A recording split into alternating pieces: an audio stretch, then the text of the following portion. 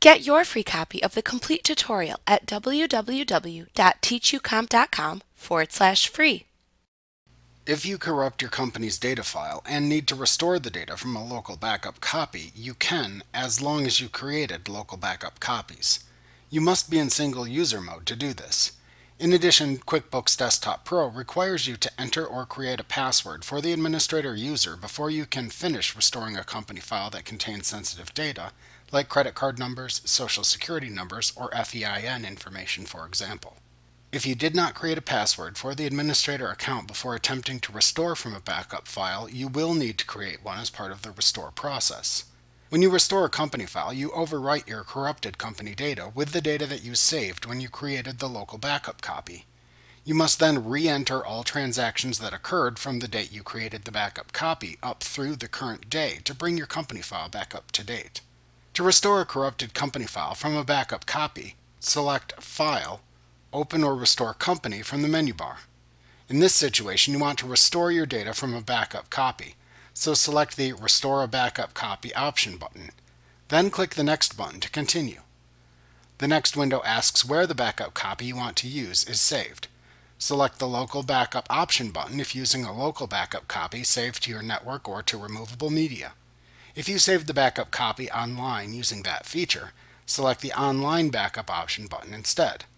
For this example, we will select the Local Backup option. After making your choice, click the Next button to continue. QuickBooks will then open the Open Backup Copy dialog box.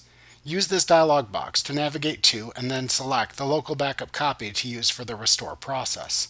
After selecting the file to use, click the Open button in the Open Backup Copy dialog box to return to the Open or Restore Company window. The Open or Restore Company window will then display the Where do you want to restore the file screen.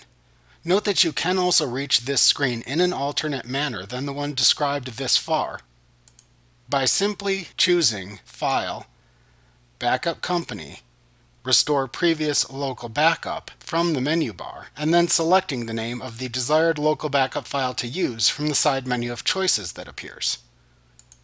Using this method also lets you choose a local backup copy for the restore procedure from the menu bar, and then jump immediately to this screen within the Open or Restore Company window. After reading the information within this screen, click the Next button to continue. You will next need to use the Save Company File As dialog box that appears to navigate to and then select the corrupted company file to overwrite with information from the backup copy you just selected. After selecting the company file to overwrite, click the Save button to continue.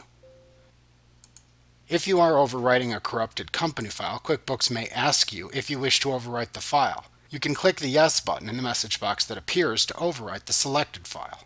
Next, QuickBooks cautions you to be absolutely sure that you want to do this by making you type the word Yes into the text box within the Delete Entire File window, since you will likely be deleting the most current copy of your company file.